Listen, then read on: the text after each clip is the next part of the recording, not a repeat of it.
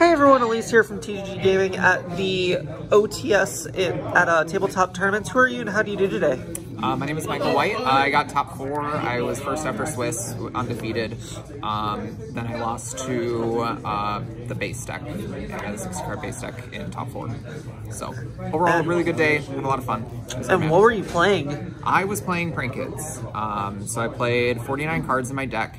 But yeah, I decided to play pranks. I'll get to the prank deck, the pranks lineup here, but first I just want to kind of talk about why I played 49 cards. So I did a lot of math in regards to like starters and brick cards and all that kind of stuff, and I found that like 50 cards, if I was playing the Gamma package, was extremely consistent. I did decide to cut Gamma for Bell, which I'll go over in a second, but that put it at 49. So 49 cards. Then we can jump into it. Yeah. All right.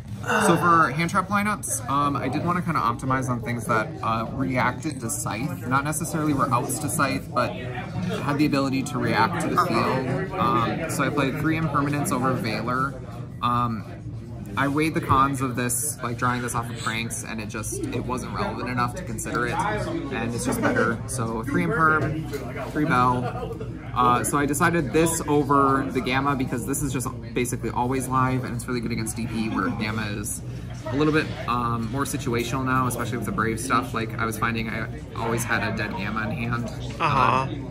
So just decided to cut it. 3 Ogre.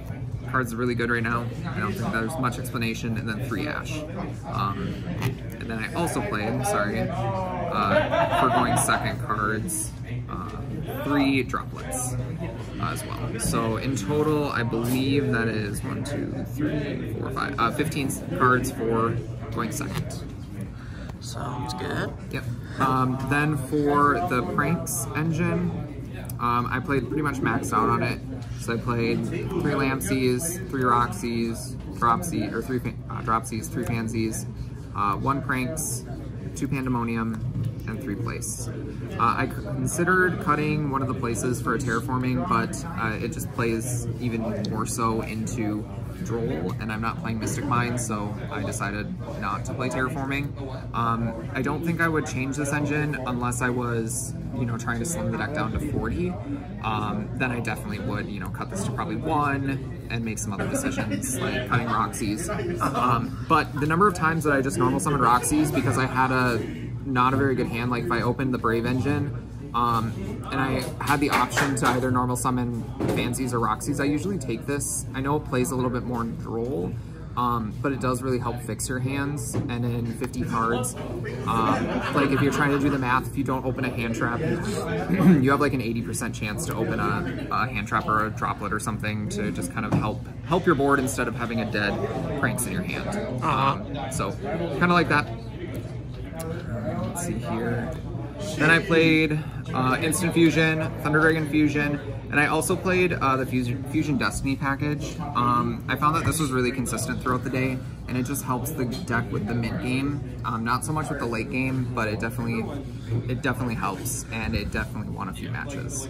There was one match in particular that I played against a 60-card Dragon deck where I had Thunder Dragon Fusion set, and I used DP to pop it to get me to a starter.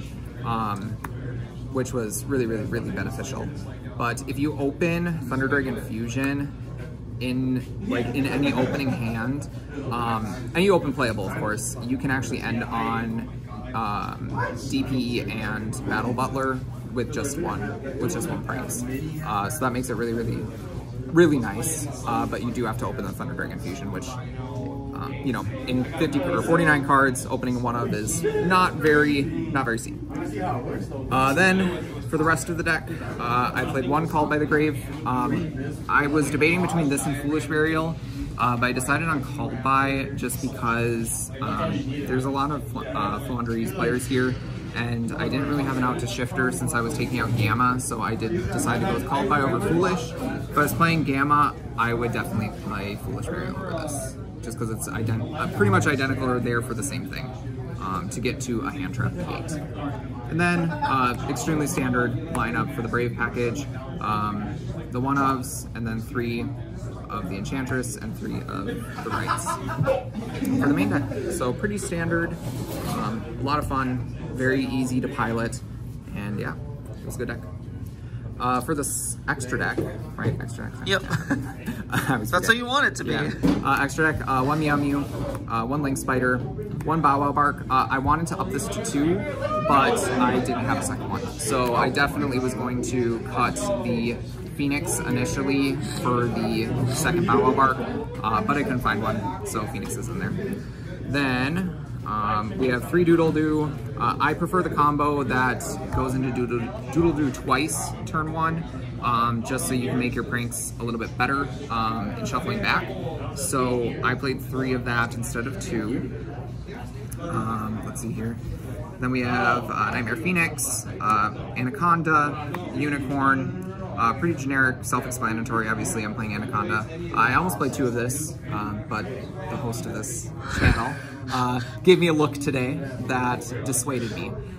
Just one simple look. So I didn't do shit. Yeah, but it has come up in testing, but not enough to be relevant. When you're playing the Fusion Destiny package and Thunder Dragon Fusion, sometimes it's nice to have that second option, depending on how the game kind of plays out. But usually, if you are needing to go into a second Anaconda, the game's really not in your favor, or you probably were winning already anyways. So it's, you know, take it or leave it. Then for the Link 4s, I played 1 Access Code and 1 Rip Roaring Roaster.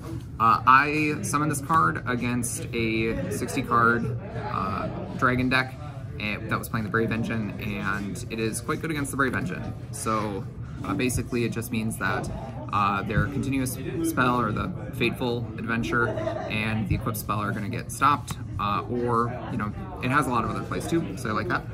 Then for fusions, 1 Rocket Ride, Weather Washer, 1 Battle Butler, and 1 Phoenix Enforcer for the deck list. For side deck, I had 3 Nibiru, 3 Droll. This is for more combo-based decks. I didn't actually side in Nibiru at all. This is a card that I've been struggling with even liking, just because so many decks, like, I don't think it's very good against the 60-card base deck, because it just gives you another monster. So I didn't side that in at all, but I did side Droll a lot. Then I play for back row decks, 1 Reboot, 3 Evenly Matched, 2 Cosmic Cyclone, and then for going first cards, I play the 3 Judgment. So these are pretty standard. Shout out to Brian Kalina for letting me borrow them. But yeah, that's the list. Any questions? Anything else you want to say before we close it out, or? Nope, I'm good. All right, sounds good. Thank you for deck profile. Hope to see you again soon. And make sure you guys like, comment, subscribe. We'll see you guys next time. Bye, everybody.